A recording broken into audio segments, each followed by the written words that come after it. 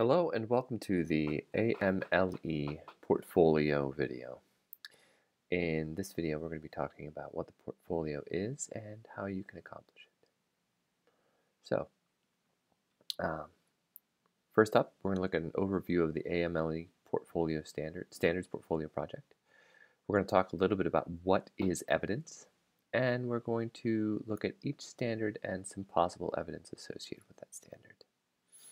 So first of all, the AMLE Portfolio is designed to verify and reflect on your learning while you were at BCOE.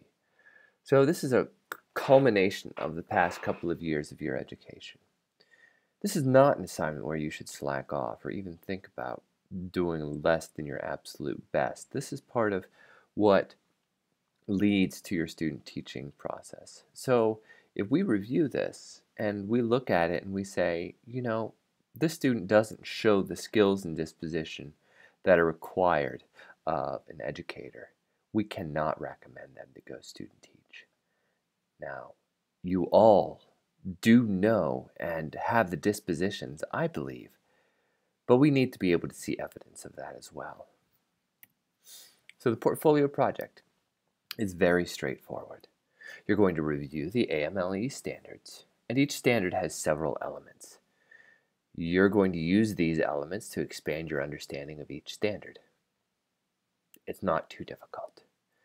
In general, you're going to create a portfolio on TaskStream, although that might not be the first thing that you do.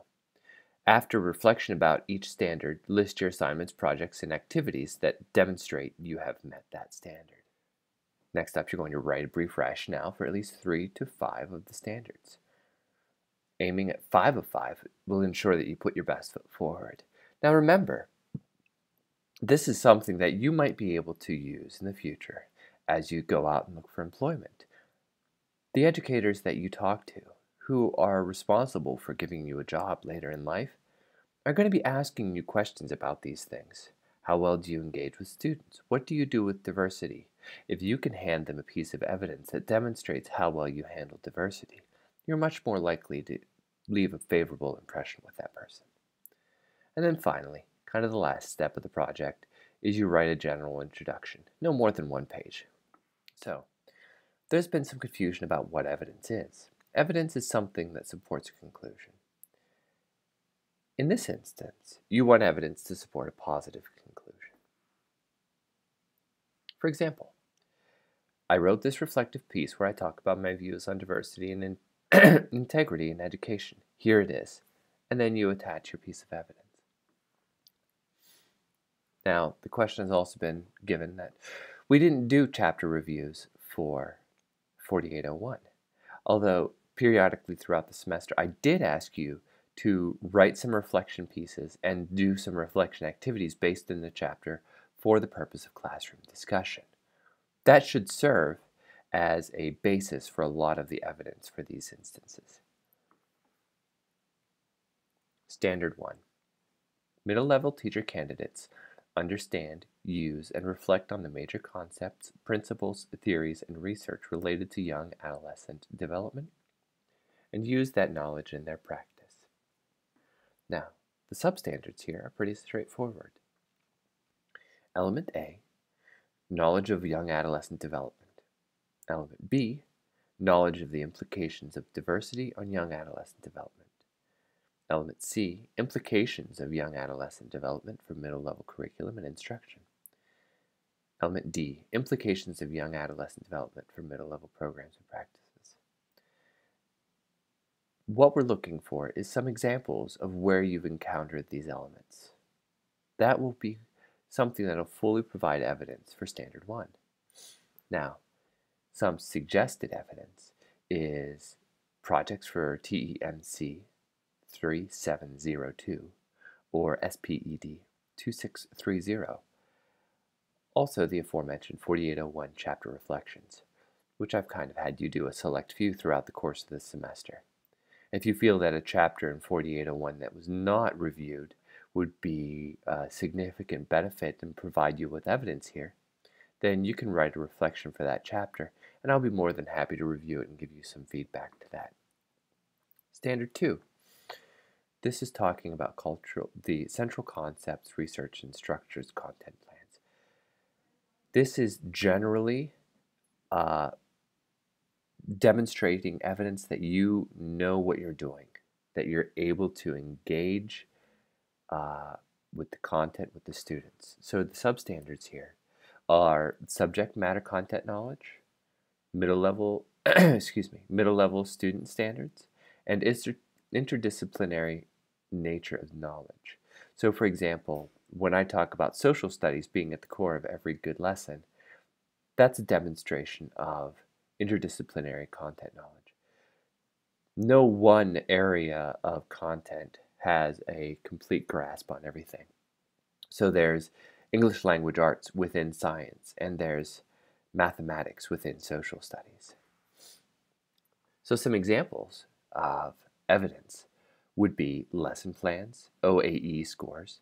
Now here you want to provide your most recent, and if you haven't passed yet, any planning and preparatory materials that you've accomplished, something that you're pushing forward with.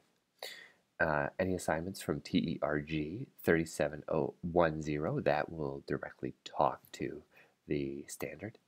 Assignments from your content courses. So if you've done a rather brilliant activity in one of your content courses, that assignment would work as evidence here. Or assignments that deal with Common Core and state standards. Now in 4804, we did talk about state standards and Common Core quite a bit. So maybe some things that you've done in that class. Standard 3. This is the major concepts, principles, theories, and research of underlying the philosophical foundations of developmentally responsive middle-level programs in schools. So this is where you're talking about meeting the needs of the middle grade student as opposed to the student in general. The substandards here are middle-level philosophical foundations, and middle-level organization and best practices. And we've talked a lot about this in 4801. As such, your philosophy of middle school paper, which you should be currently revising and rethinking, your field analysis report, so what does the middle school look like, faculty meetings at your field placement school, assignments from TEMC 3702, assignments from Foundation 3708, Ed and Society, and classroom management article. Now, we didn't do an article presentation in class, but we did discuss quite a few aspects of classroom management, and we looked at some research and practice of classroom management and implementation in middle grades. Standard 4. Middle-level teacher candidates understand, use, and reflect on the major concepts, principles, theories, and research related to data-informed instruction. This sounds a little bit scary, but it's not necessarily. So here, we're talking about content pedagogy. How are you going to be teaching your content?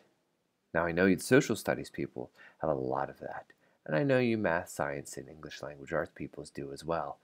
How to best teach in your content area. Middle level instruction strategies. So what works best for middle grades? And finally, middle level assessment and data informed instruction.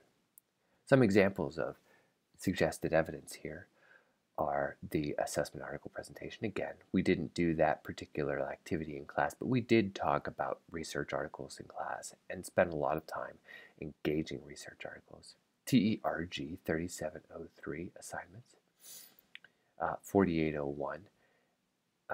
And here, since we're talking about assessment and data-informed instructions, that should really be 4804.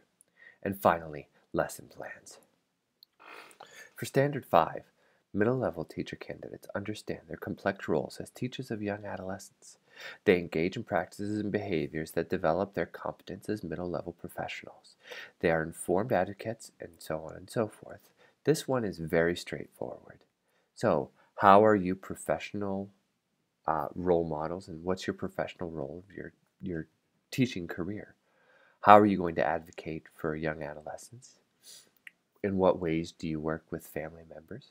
And what are the dispositions that you feel are your most significant dispositions? Some suggestion evidence for this is the Family and Community Project, your FBI seminar, If you're doing the stand up, speak out, that is a particularly good piece of evidence for this, please. Conference, professional organization meeting, coaches, leadership training and attendance, volunteer work with middle school students such as Sunday school, scouts, uh, YS Unity, teams, 4-H tutoring, if there's a GLESN at your school, anything like that. And finally, put it all together. When you put it together, review what you have in your portfolio. Do you have anything better to put in there? Anything that better exemplifies what you've done? And then finally, review it again. Make sure that you're putting your absolute best foot forward. Finally, call me, email me, schedule a meeting, text me, whatever. I'm here to help you out. I do much better with specific questions than I do with general questions. So if you say, is this a good piece of evidence for Standard 2? I'll be able to provide you with much better input into what's happening in your project than if you ask me the question, what is evidence? Okay? I hope that you're doing well, and I look forward to seeing each of you soon.